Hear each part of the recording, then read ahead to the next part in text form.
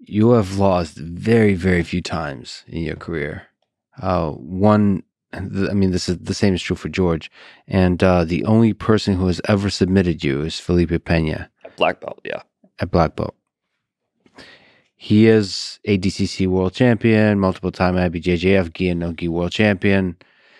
You may face him ADCC or elsewhere in the future. Will you beat him? Yes. I mean, I have to say yes, right? But I fought him initially when I first got my black belt. Then I fought him a year later, so 2016 and 2017. And despite what people remember about the match, and whenever people talk about it, it's like, oh yeah, the guy who strangled Gordon. But no one remembers that the first match was like a 45-minute war. And then the second match with the full 20 minutes of ADCC.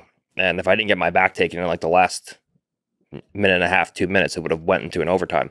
And that could have changed the outcome of the match.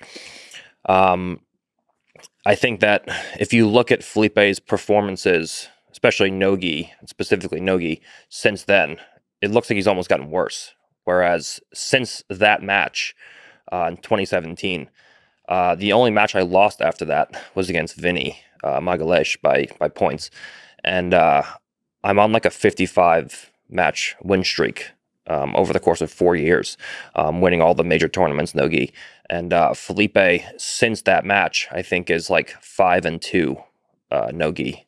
And he's lost his last two matches. One was convincingly where he was dominated by Andre, and one was by submission.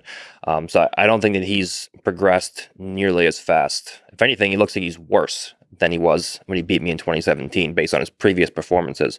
That being said, I know he's going to come in training very hard for this one, and he's going to be prepared. But I just don't think that in terms of technical ability, he's anywhere near my level. And he was much bigger than me both times we fought. The first time, he was much bigger than me. The second time, he was one weight class above me.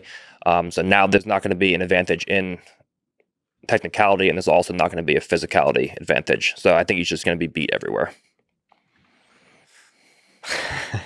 This is a good example of the scientific response to a comment, to a question.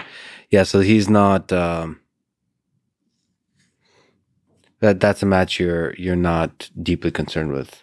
In terms of the set of opponents, because you have and you will be facing a lot of really difficult. Yeah, that's actually, in my opinion, one of the easier matches because of the fact that we're relatively the same size.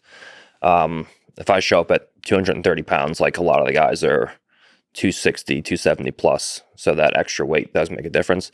I think out of that entire bracket, Felipe is probably going to be one of the easiest matches because of the fact that I can easily take him down. And if I take him down, I'm going to pass his guard. Whereas I feel like the other guys, because they're so much bigger and they're very cagey, it may take me a while to actually take them to the ground and get on top of them. And I think they may be longer, drawn-out matches because of the fact that they're so much bigger and stally. It's hard to take them down. But Felipe is relatively my size, and his wrestling is atrocious. So, and I've already taken him down in the last ADCC match. So I'm pretty sure I can just easily put him down, pass him, and then finish him.